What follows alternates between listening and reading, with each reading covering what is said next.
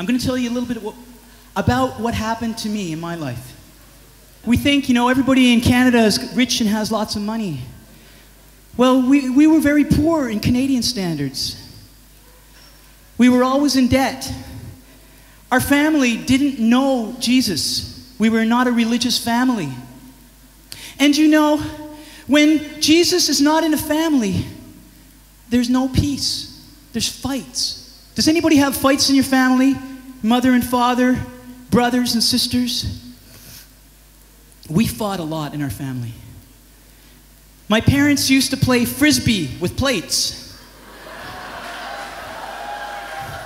And when I became a teenager, like a lot of you, I began to look at the world.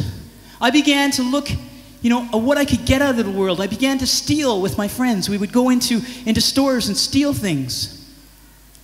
You know, there'd be so many huge fights. I got my nose broken in a fight at a discotheque one night. I was 17 years old. And they were trying to kill me.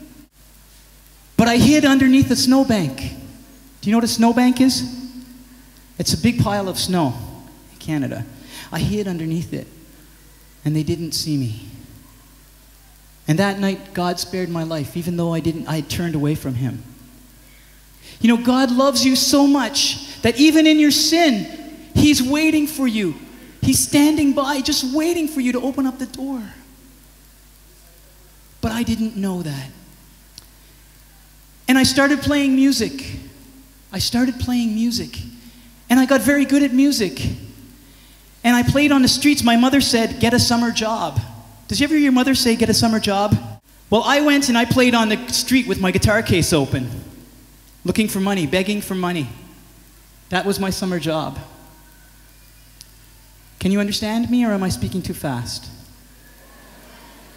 It's okay? Okay. I didn't know I had an accent until I came here. But you know, I learned how to speak in 50 Indian languages at one time. Watch. I'll show you. I know how to say everything is okay. Watch.